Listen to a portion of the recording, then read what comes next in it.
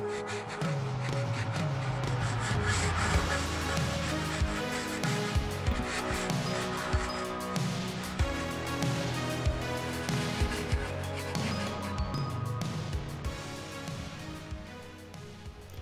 is up, everybody, and welcome back to the ZMAM show. Again, I'm your host, Mike Schilling, here with another awesome episode of Chernobyl. So we're talking episode 2. It's called Please Stay Calm, or Please Remain Calm, pardon me. And guys, there's just so much information packed into these episodes. I mean, I never understood Chernobyl, really. I mean, it was fascinating me, but never took the time to learn anything about it. And this episode is just full of amazing details, and I just want to talk over some of those things.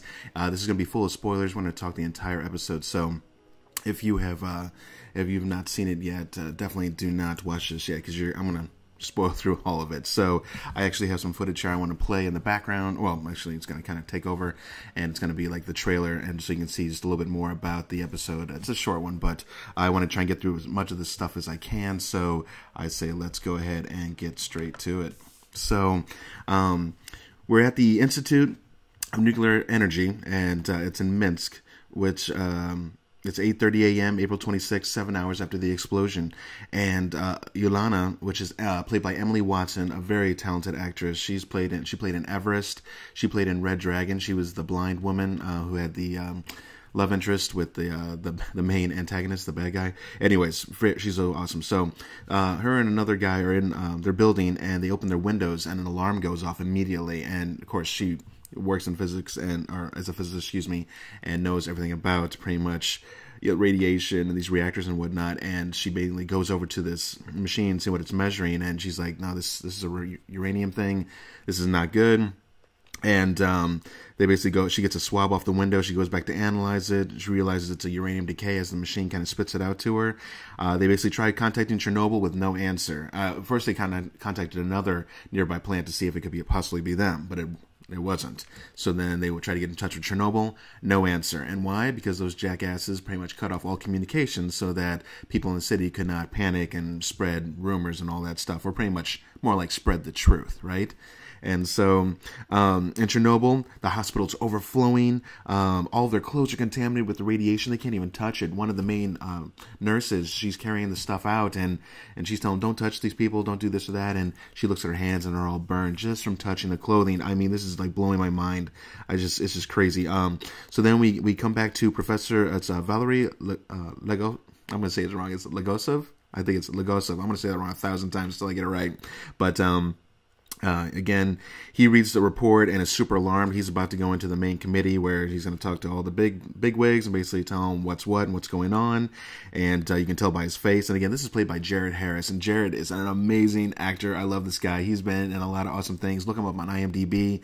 You will not be disappointed watching any movie that he's ever been in. He actually was in one of the Resident Evil movies. I know, you're like, Resident Evil, but still, he played a great part in that movie. So his acting was always awesome.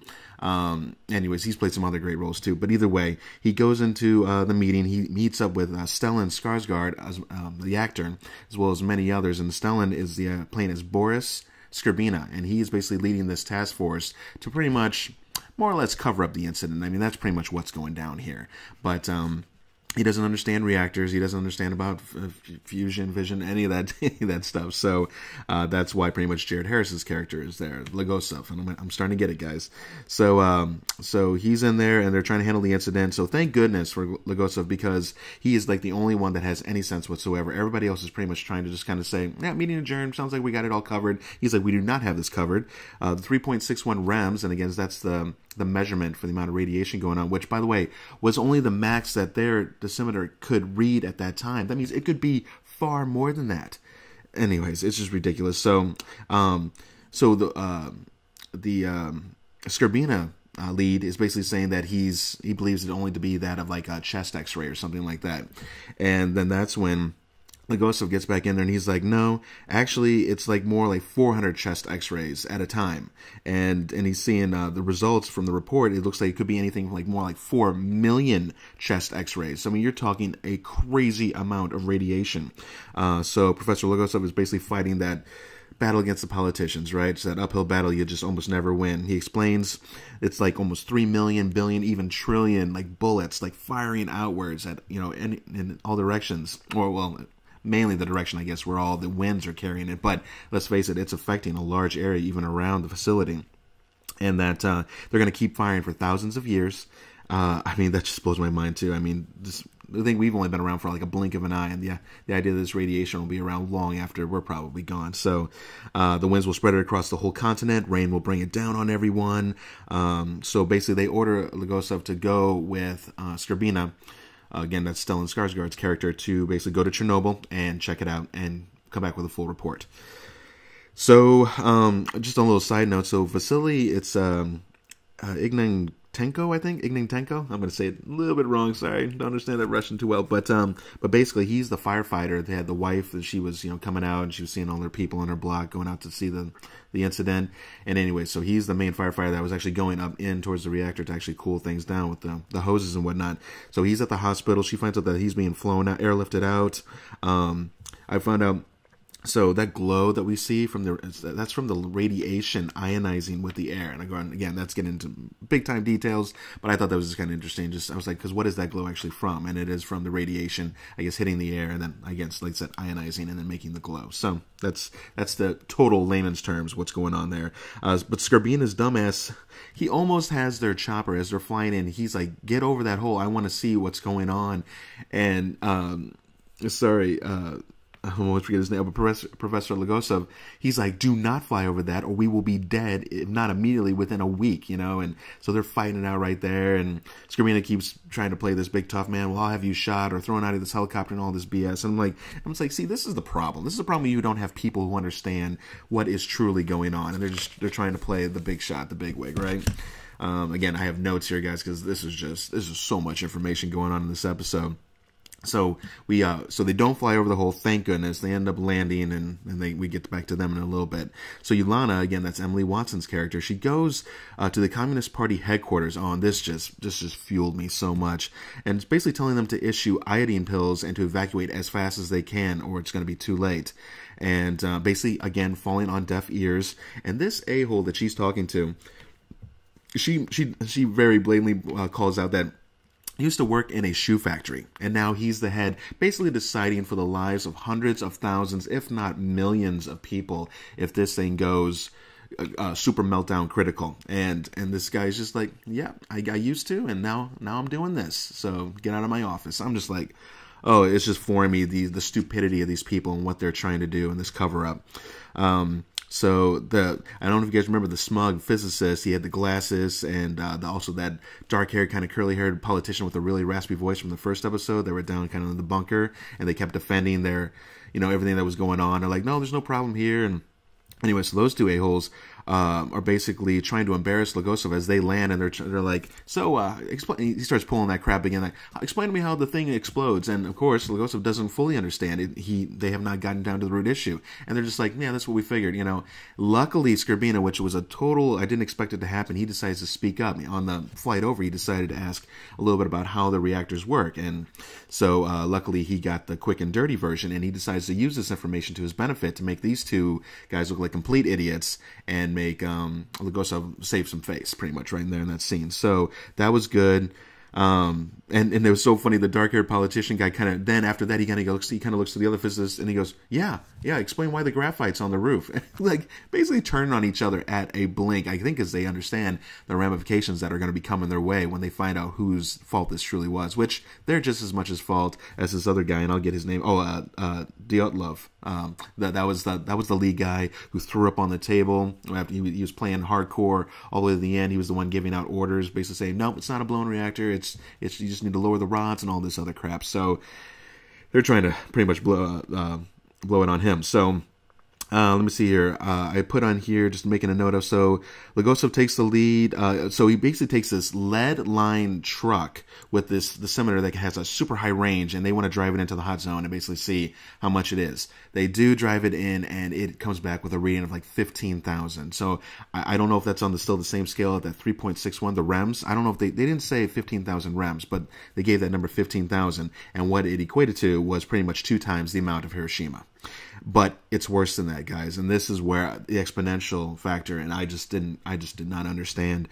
Basically, he says of Hiroshima by each hour. So 20 hours gone by, it's like 40 Hiroshima bombs that have been dropped. That's the amount of radiation that's pouring out of this thing. Mind blown. So I just thought that was crazy. I mean, that's effing insane. That is just insane, and it's never going to stop. Oh, well, at least until they get it under control, it will not stop. So the physicist, the smug one with the glasses, who basically now it looks like it's all on him. He yells out as they're being taken away after Skripina tells him, "Get these guys out of here." He yells out, "It's Dyatlov was the man in charge." You know, so it's like again pointing the fingers so it doesn't come back on him. So Professor Legosso's plan is to pour sand and this I guess I don't know if it's a liquid or if it's actually a material, but it's like it's called boron. And the boron I looked up was actually used to prevent any further nuclear reactions. Okay, and then the sand is to smother the fire and whatnot. So he thinks that this is a good idea. He has an estimate of like 5,000 tons. I looked that up just to understand a little bit more about it. So a cubic yard of typical sand weighs about 2,700 pounds. You think about this, guys, and that's the 1.35 tons. So again, that's a little much, but so we're talking maybe 2,300, 2,400 pounds of sand in each load going over there. And that's 1 ton. They need 5,000 of those, and probably even more.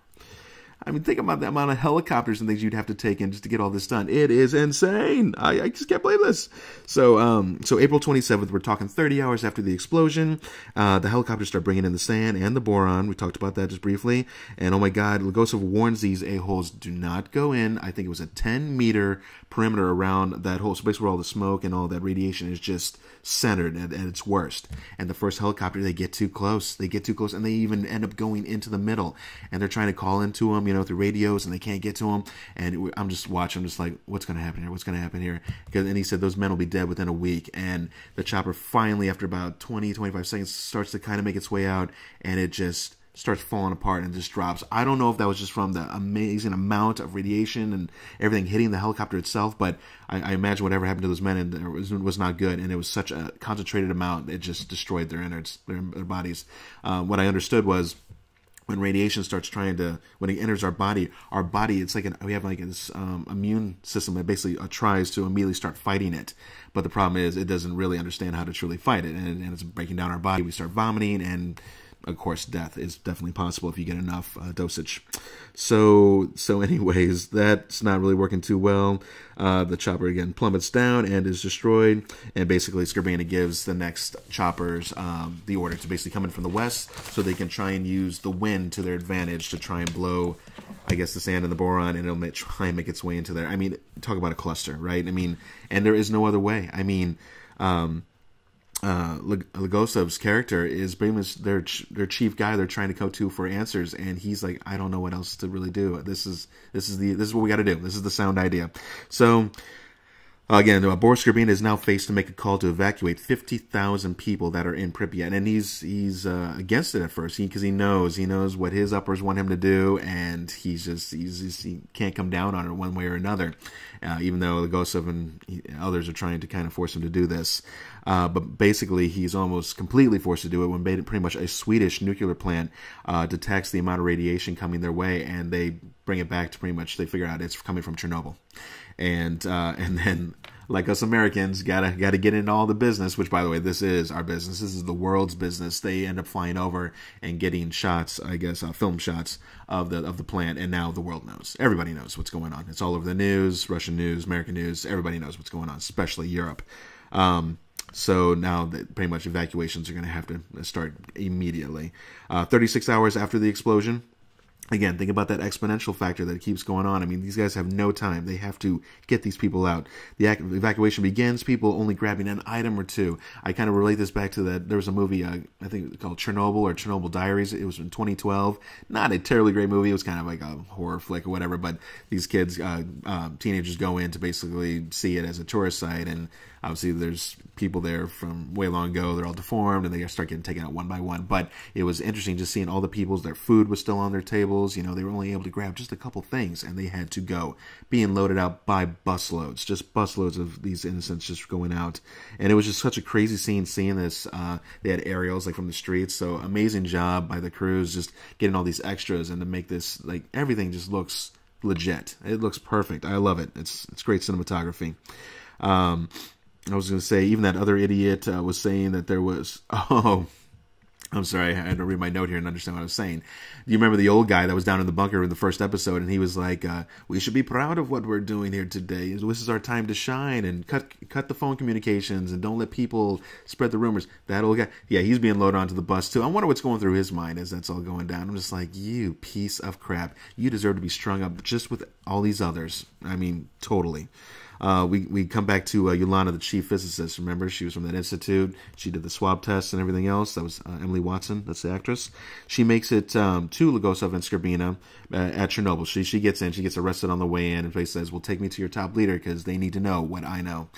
So they get in there. She admits that she knows everything that's going on, and they're like, yeah. And so, well, she tells them that they're doing the sand and the boron thing, which sounds like a good plan, but it's actually a mistake. And Logosov immediately starts to retract this, but basically they're saying that it's a problem because, and I'll get this just in the over thoughts as I can, basically the sand will try to put out the fire, but this thing's going to keep heating up over time, and it's actually going to turn the sand almost into like this lava base, okay? And then this lava base is going to start melting through, I guess, the concrete blocks and things that are supposed to be protecting it, I guess, from below.